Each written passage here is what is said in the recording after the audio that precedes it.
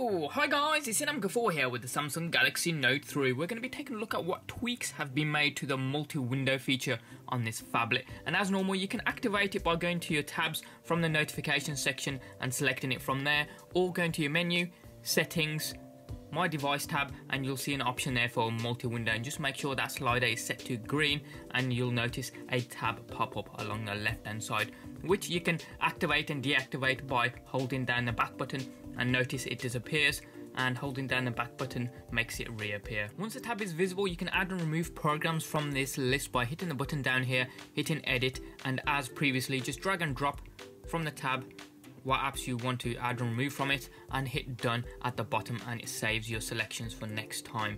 Now you'll notice down here there's one extra selection for create, and this is for a preset button, and what this allows you to do is allows you to set two screens as a preset, and it saves it towards the left hand side. So we'll just try it out, and we'll try out Twitter, and let's see, YouTube maybe. Here we go.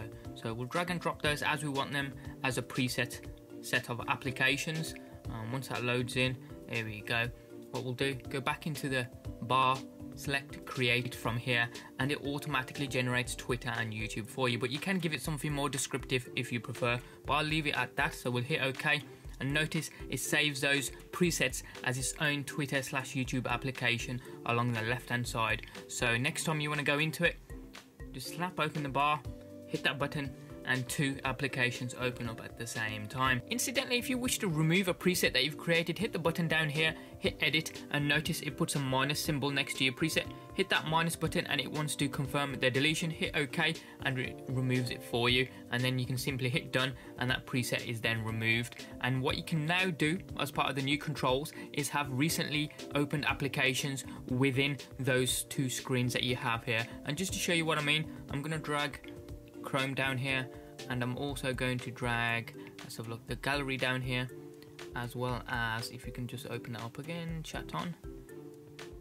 Right, so if you tap that blue button, go to the recently opened applications, and look what it does. It allows you to flick through the applications that you've opened up on that section of the window, and this works on whether they're on the top or bottom of the multi-window application. So we'll go back to YouTube, going back into the options for this blue button here, and the second selection that you can make flips the windows around, so you can change one application to be on the top or bottom depending on what you prefer. Third selection that you can see with the small hand allows you to share whatever's on the screen of that side of the multi-window application into the other application on the top or bottom, whichever you prefer. So just to show you, say if I load up a email application as well as the internet application, and I see an article here that I want to copy some text or a picture from, I'll just tap that little icon, hit that share button. Say if I want to copy this section of the article, drag and drop, and boom, there you go. As easy as that. It does do pictures as well, and just to show you, if I'll just scroll back up again and say if I want to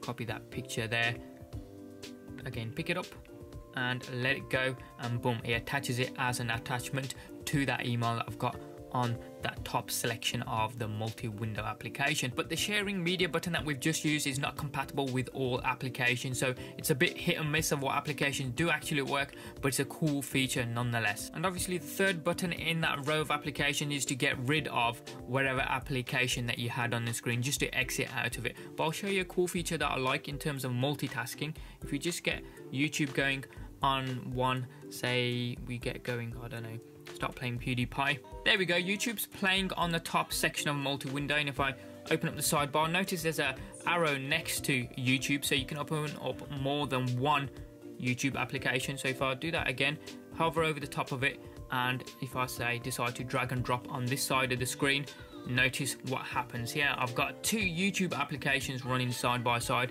and if I tap into a video for JJ KSI's channel, and if I turn up the volume,